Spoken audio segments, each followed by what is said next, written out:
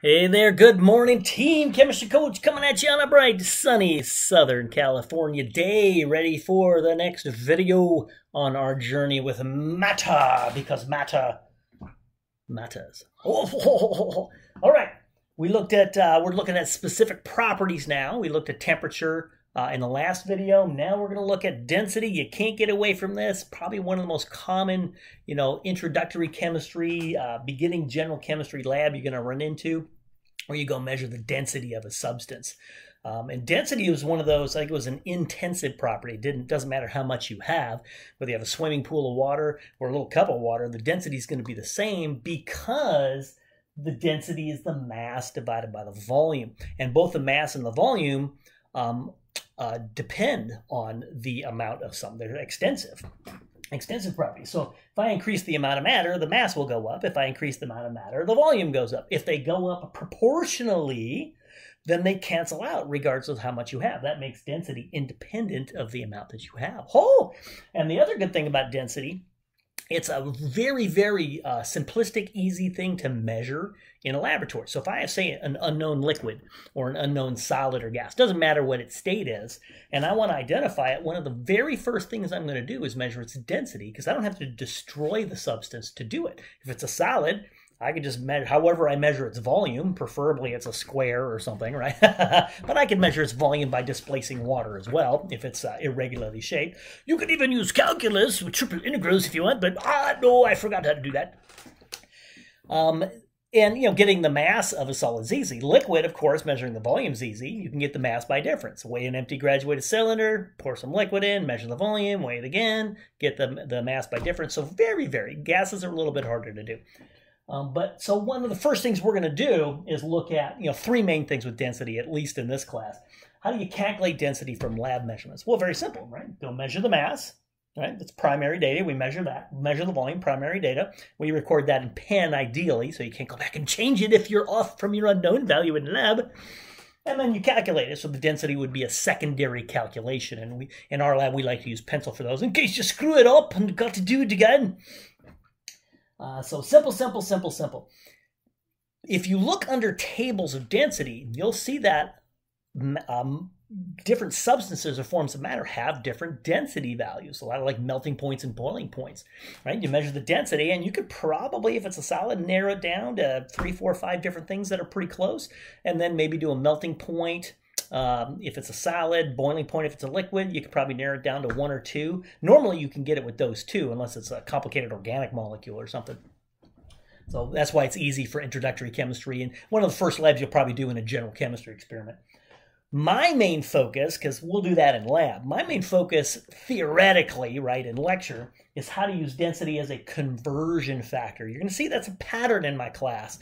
I'll introduce a new topic, again, like a concentration, density, molar mass. I'll introduce different things, and we'll just look at it as one way to convert units from one to another, right? We'll find out for density, it allows us, since it relates the mass to the volume, that means for any given substance, I can convert, if I'm given its mass, I can convert to its volume using the density. Or if I'm given the volume, I can convert to the mass. So it's a conversion factor between mass and volume of a specific substance.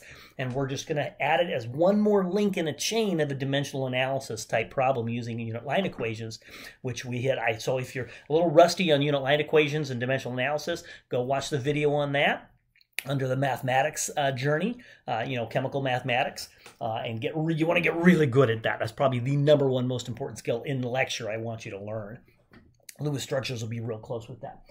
A third thing I want to look at is the dependency. Qualitatively, how does the density depend on temperature? Since we talked about temperature, right, the jiggling of the atoms and molecules, well, if we add energy to a substance, thermal energy, and we increase the jiggling, how does that impact the density? And we can look at that based on how that would impact the mass and or volume, and what kind of factors result from that. Would that be something you would run into in everyday life and be able to look at and go, oh, that happened right there because density is dependent on temperature. Oh, let's start the journey with laboratory-based measurements. All right, gang, got a problem for you. Whew. I was wrestling with my kids. I'm all sweaty now. my boy's birthday, so we gotta wrestle a little bit. My daughters jump on me. It's like, oh, it's unfair, 4-1, man. All right, here we go. This is very, very common. Probably, I can almost guarantee you'll get something like this in your lab. So let's say we get an unknown solid. Let's say it's irregularly shaped, so we're not able to do, measurements with a ruler, so it's not rectangular or a square or anything like that. If it was, we could just get a ruler and have at it. So pretty simple. Make sure it's dry, stick it on a balance. Let's say we use a top loader. Turns out a top loader balance to 2 decimals is going to be fine because the volume we're not going to get to, maximum maybe 4 significant digits, usually 3. So 4 is going to be plenty. We don't need to use milligram balances or analytical balances for this. So just pop it on there. Boop. Let's say we get 41.20 grams. Write that in pen. And then we get a graduated cylinder. Put some tap water in it because we don't need DI water because it's not going to react with the metal. Hopefully they didn't give you. If your professor gave you a chunk of sodium and told you to put it in water, we've got a problem with that class, all right? They're going to give you a metal that's non-reactive to water. That would be silly, but a lot of fun. All right, so we fill it with, and it really doesn't matter how much you put in necessarily, as long as you don't put the solid in and then it overflows. That would be a problem. It's like filling up the bathtub to the top and then jumping in it. You displace your volume and the water flows onto your floor and floods through down to the second story. Anybody been there? A couple times. So let's say we fill it to 13.1 milliliters. And then we add the solid. Careful, don't just plop it in there and drops go flying out. Slide it in there nice and careful, no splash factor.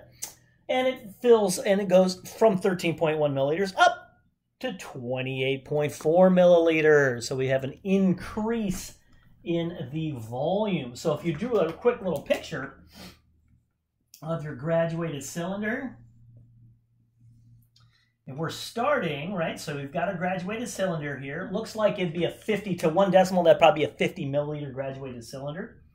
So we're starting at, say, 13.1 milliliters.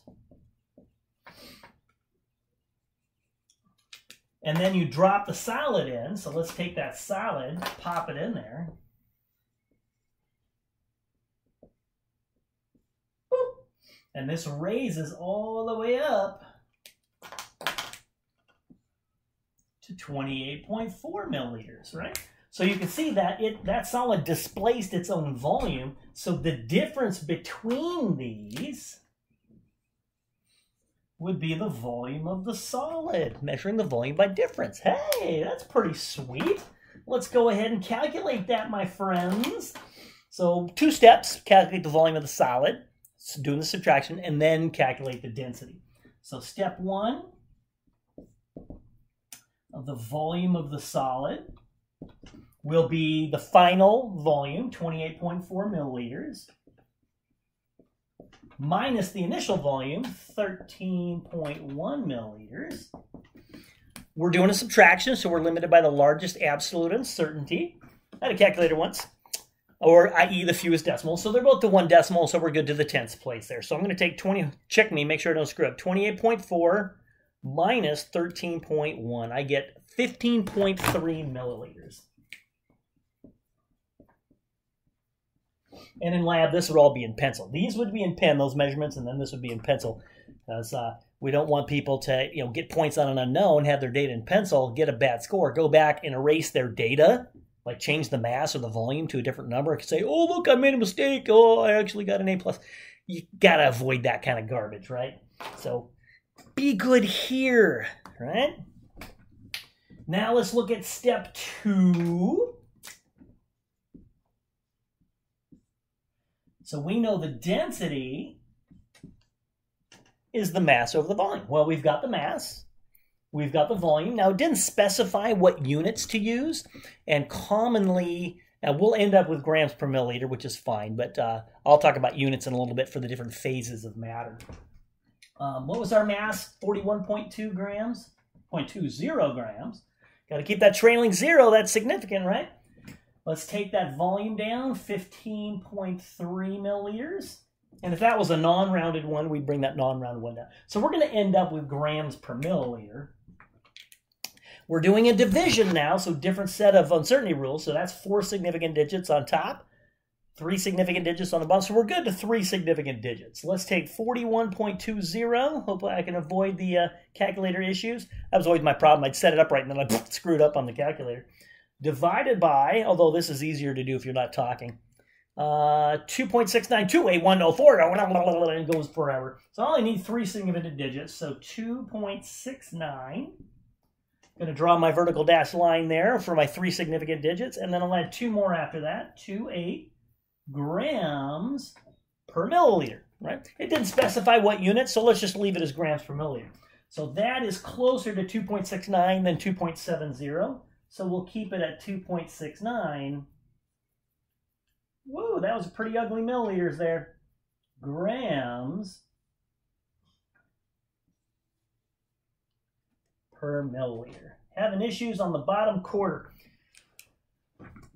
All right, and then what we would do if we were told to identify it, we would probably look up a table or be provided a table of density values of common metals or solids or something like that. Let's say this is a metal. And we just kind of scan through and probably find a couple. I think that's really close to aluminum. I think aluminum's like a 2.70 or something like that. So, and you could probably look at it and go, well, look, I know what aluminum looks like. That looks like the color of aluminum. And not too bad. Obviously, it's more dense than water. Water's around 1. We're going to find out that's temperature dependent, around 1 gram per milliliter. So you put this in water, bloop, higher density things sink. Okay, so boom, that would go right to the bottom. If that was a density less than 1, boop, that would float on top, and that would create a problem for the experiment, trying to measure the volume displacement. If it floated on top, that wouldn't work real well, like quark. So very easy to do in the laboratory environment, all right? So let's look at units real quick, and then we'll go on to density as a conversion factor. When we're looking at units, like I said, the last problem, if it's not specified, you can use whatever units you want. But if you're looking them up in tables, very, very commonly, you're going to find these units. So let me grab my favorite color here. So a solid, in a lot of scenarios, will have a regular shape to it. So we can get a ruler and measure the length, the width, the height, usually in centimeters in lab. And so typically, we're always going to use the mass in grams, right? I mean, we could use pounds if you wanted to, but using metric units, we would use grams per centimeter cubed. Now remember, 1 centimeter cubed is the same as a milliliter. So take a cube that's 1 centimeter high, long, and the width. That's defined as 1 milliliter. So that would be the same as grams per milliliter. So in the last example, we could have converted grams per milliliter to grams per centimeter cubed to match the units on the table. Now for a liquid, obviously we're going to pour that into a graduated cylinder or from a burette maybe. So we will measure the volume directly in milliliters and measure the mass by difference in grams. So that will commonly be grams per milliliter. Of course, this is just what's common. That could be kilograms per megaliter. It could be pounds per cubic foot. I mean, you can do whatever you want as long as you have a unit of mass on the top and a unit of volume on the bottom. But if you want to communicate to other people, you might want to use units other people are using. So these are commonly what you'll see. But I've seen some weird ones. Gases, of course, are much more spread out. So they have way lower densities. So usually you're going to see those as grams per liter, because it adjusts the number by a factor of 1,000, right? So instead of a density being 0.000 of something, it'll give you, a 2 or a 3 or whatever. So these values give you numbers that are, usable. We like numbers between 1 and 10 typically. Yay, they work out really good. So just a little side note there. Let's go ahead and look at density as a conversion factor, what you're going to do the most in my class. Here's another good one. Okay, we're going to be using density as a conversion factor again, and just think of it as one more link in the chain when you're doing a unit line equation, through a dimensional analysis problem, tracking the units, and then you just insert the numbers for the conversion factors. So let's say we got some golden statue or whatever it is, golden anything, and you all know gold's heavy, right? You try to pick up a gold brick, you're like, oh man, movies get this wrong all the time. They should hire me as a consultant so their movie makes sense. All right. I've seen a few movies do this correctly, but most of them get it wrong. You'll see, maybe some adventurer with a whip find a golden statue and pull that statue off and run with the statue at full speed and toss it around. If that golden statue was solid gold, you wouldn't be throwing that around like it's a beach ball. It would land on your foot and obliterate it. Right? It would be so heavy because gold is so dense. If you look at a 1 ounce gold coin, which I wish I had one on me, and a 1 ounce silver coin, they're both 1 ounce, but the silver coin's bigger than the gold coin, right? Because the gold coin has higher density, so it doesn't take as much to get the same mass. So let's say we got a golden statue and a volume of 655 centimeters cubed. Made this one easy for you, all right? Because I could have done that in gallons and had you convert from English to metric units and stuff. What is its mass? Now let's do it in pounds, because some of you probably think in kilograms or grams. A lot of you probably think in pounds. So let's go to pounds and get a rough idea of what this might, what mass or what it might weigh, correct? And we would need the density for that, and that usually we can look up on a table or it's provided for you. I don't expect you to memorize densities because they're temperature dependent. We'll find out later. But density of gold is about 19.3. So it's over 19 times higher than water. That's crazy. So let's set this up. Let's get our game plan here. All right, we are going from, what are we solving for? The mass in pounds. So we want to get to pounds. And this is all gold, so I don't really need to put gold on everything. It's only one substance. So when you have two or more substances, you got to say pounds of which substance, right? What are we starting with? Centimeters cubed. So I got to get centimeters cubed to pound. Well, this is volume, that's mass. So obviously I need the density. Oh, and what are the units of volume and the density? It's grams per, see how we go grams times centimeters to the -3? That's the same as grams over centimeters cubed. It means the same thing. So my volume unit is the same as what's provided in the density. So if it wasn't, if that was inches cubed or gallons or something like that, or liters, I would have to convert it into centimeters cubed first. Then I could use the density. But since it's centimeters cubed, I make life easy for you. We can go directly to grams. All right? So I can go centimeters cubed of gold to grams of gold. Now we're in mass units. Now this is... that's an English unit, pounds, and this is a metric unit. So we need to look up a conversion factor between those. Hopefully there's a direct one, hopefully an exact conversion factor. So in my class, if you look up that list of exact conversion factors, see if you can find it. I would provide you this on exams. Let's see, I did print it out, isn't that nice? So I just kind of took a bunch of different conversion factors that are all exact, no limit on significant digits, and I categorized them, you know, in the length and volume and mass. And if you see the mass there, well, 1 pound is 453.59237 grams. That's exact. It doesn't limit your significant figures. So I could do that in one step, right, which is nice. You could go grams to kilograms, kilograms to pounds, but hey, why waste your time if you can use an exact conversion factor? I always prefer that, even if it takes me maybe an extra step or two. I would rather do a conversion that's exact from that table than looking up some obscure thing that maybe I can do it in one step, but you don't know if the number is exact or not.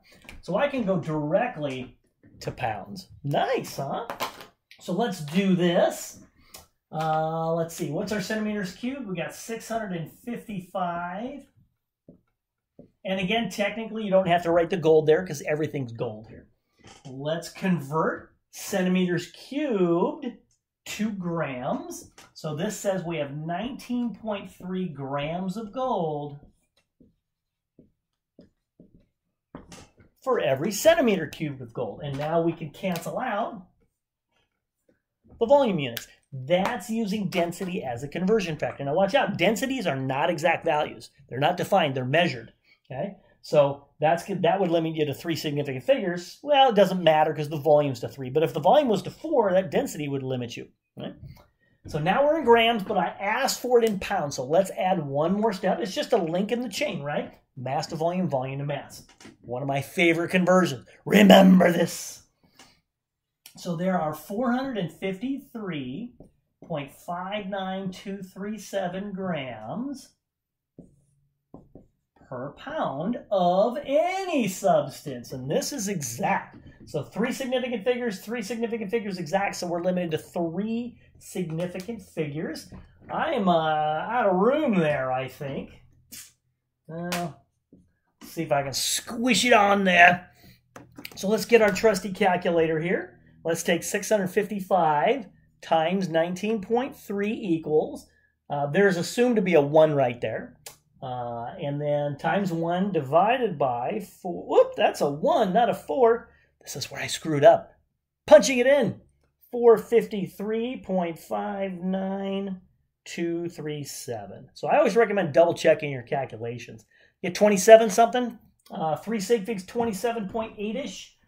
So I get 27.8. Nope, that's not going to fit. Let's go down here. 27.8. Vertical dash line. 69 pounds. And obviously my calculator gave me, you know, a whole bunch more digits than that. You're right. I'm not going to write all those down. They're not significant anyway. Anything past that dashed line is not significant. So give me 2. Now that's greater than 5, so I'm going to round up. So that'll go round up to 27.9 pounds. So that statue would weigh or have a mass of 27.9 pounds. So you're not going to be tossing that around like it's a softball. You'd need to be one of those. Me and my son and some of my daughters have been watching the World's Strongest Man contest, where they take these huge things, right, and they take it and they go, whoa, and they flip it over their head over this giant like pole vault thing. It's like, how? I can't even pick that thing up, and they're whipping those things around. It's unbelievable. Go mountain, all right? So it's just crazy. So in the movies, you see somebody picking that up and tossing that around and running with it like it's a football. That's not how it would work if that was solid gold. They'd take it and just go, oh, man, and that's not a very big statue right there. Imagine a really big one. A lot of fun. Using density is fun. We can have fun with it. So I want to look at the dependency of bananas, hamana. I want to look at density and how it is impacted by temperature changes. You'll study this in lab. All right, let's go through a logic problem here and think about this. How does the temperature impact the density, or how does density depend on temperature? Right? So if I increase the temperature, think about, so if I add heat energy, right? Energy is heat to a substance, right? I'm going to increase its temperature because remember, temperature is a measure of atomic molecular motion. So if you increase the temperature by adding heat, or vice versa, decrease the temperature by removing energy via heat, right? That would decrease the motions. So remember, if you're looking at atoms and molecules, that they've got vibrations on the surface. If it's a molecule, it can be rotating around. Let's focus on the vibrations as a thought project. Let's say we've got some, chunk of a metal, and we've got the individual atoms on there. Let's look at just the atoms on the surface. They're vibrating, going bing, bing, bing, bing, bing, bing, bing, up and down. If we're at a lower temperature, let's say they vibrate up and down about that high, right? So they're vibrating on the surface about that high. Doing, doing, doing, doing, doing, doing. But if we heat it up, right, we add thermal energy to it, and they start vibrating more. Whoa, right? So instead of going like this, they're going boing, boing, boing, boing. So in this case, maybe they're vibrating up and down about this much. Well, what happens then? If you look at the volumes of these, would you agree that this is a lower volume and this is a higher volume? You agree with me? That's called thermal expansion. That's what the term is. So thermal expansion.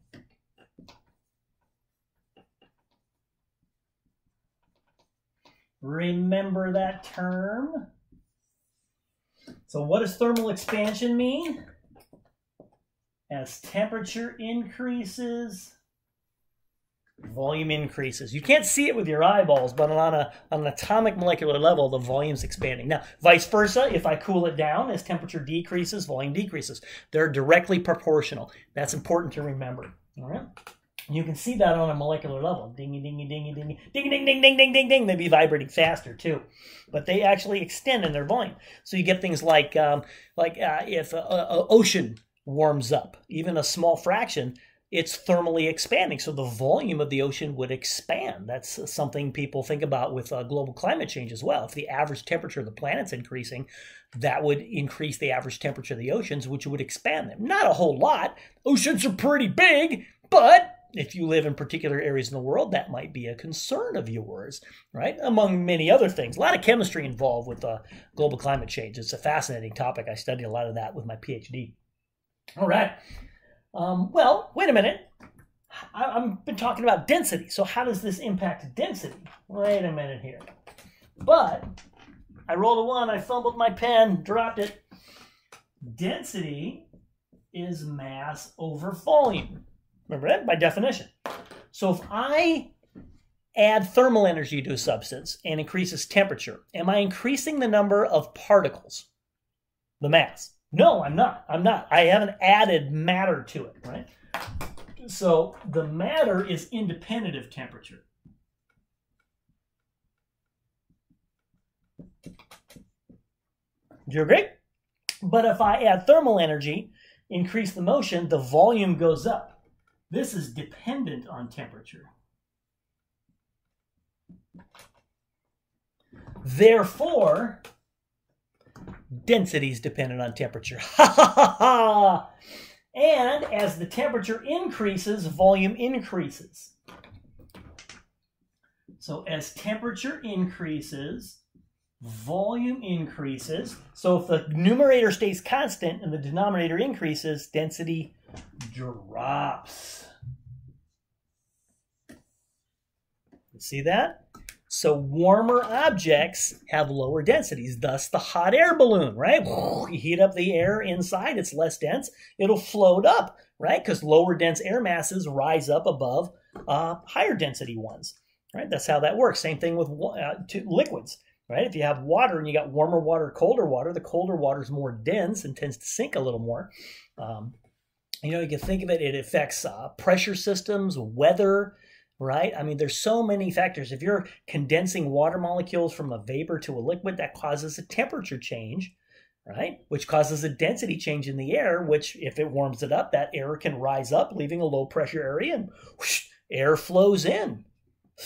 You can explain wind patterns and storms. It's amazing what you can learn just knowing some fundamental chemistry, right? Sea breeze, right? Back when I had my mullet, right? Because we haven't looked at specific heat capacity and stuff, but sand's hotter than the water, right? Which is heating up the air mass above it, which makes it rise, and the cooler air from the ocean blows in from the higher pressure to lower pressure. It's fascinating stuff, right? So remember that one, and we're going to monitor that in lab. We're actually going to look at tables of that, and you might do an experiment where you can take water at different temperatures and prove that its density is lower at higher temperatures. So using a density of 1 gram per milliliter for liquid water is really kind of sloppy, right? Unless, you can say 1.0 or something, limited to 2 sig figs, but it's really, you got to say, well, what's the density of water? Well, what temperature? Right? Because it's only around 4 degrees Celsius, I think 3.98 degrees Celsius, where the density is actually around 1.0000 something grams per milliliter. So if you're above 5, 6, 7 degrees Celsius, especially if you're in room temperature in a lab, your density is probably in the 0.997 range. It's a minor thing, but it ain't 1. Love the English there. It is not 1. It's a little bit lower than that. So if you're doing more specific calculations, you want a lot of significant digits in there. And better accuracy, you're going to want to actually calculate the density. And we'll do that in the lab. We'll have tables and we'll do linear interpolations and figure out, hey, if I'm between 18 and 19 degrees Celsius and I'm 18.7, I can do a linear interpolation or make a graph and do a least squares fit and figure out an accurate density and use that value. So like a 0.99728 or something grams per milliliter rather than 1. Much better to do. Unless you only want 2 sig figs, then 1.0 is fine for the density of water in grams per milliliter. But I want you to understand theoretically, good essay question right here, right? And explains a lot of stuff. Warm air, you ever heard that? Hot air rises. It's because it's less dense. You guys are awesome.